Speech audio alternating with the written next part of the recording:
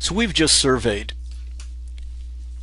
or reviewed what we've learned about epistemology, in particular about the problem of knowledge and skepticism. And now what I'd like to do is turn to a review of Descartes and Descartes' epistemology, where we ended up with Descartes. Now remember, Descartes we characterize as having a method of methodological doubt or methodological skepticism.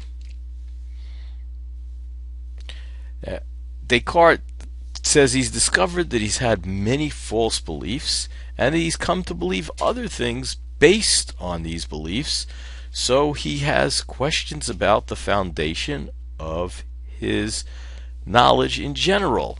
So based on that, since he wants to restore scientific knowledge, things that we could really be convinced of, he decides that the method that he should proceed with is to try to get rid of all of his false beliefs and just find things that he can't doubt, that he can be certain about.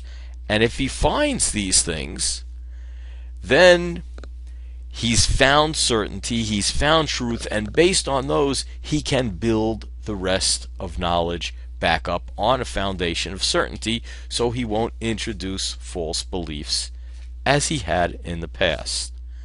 Now, as I said, this is not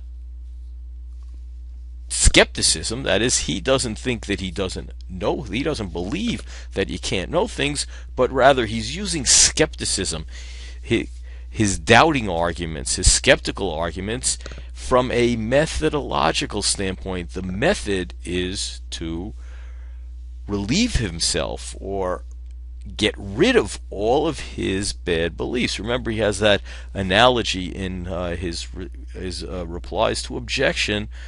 Suppose you find a basket of apples and there are some rotten apples in it, and you don't want them to rot out everything else. What do?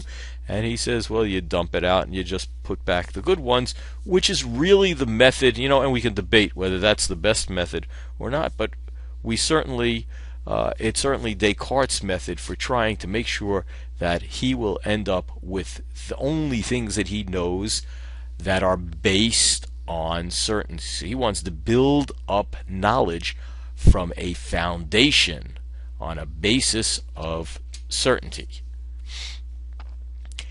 And we mentioned the basket containing the rotten apples. Okay, we understand that he is going to get rid of every one of his bad beliefs. Based on that, find beliefs about which he can be certain. And remember, can't be doubted. If you can't doubt a belief, you're certain about it.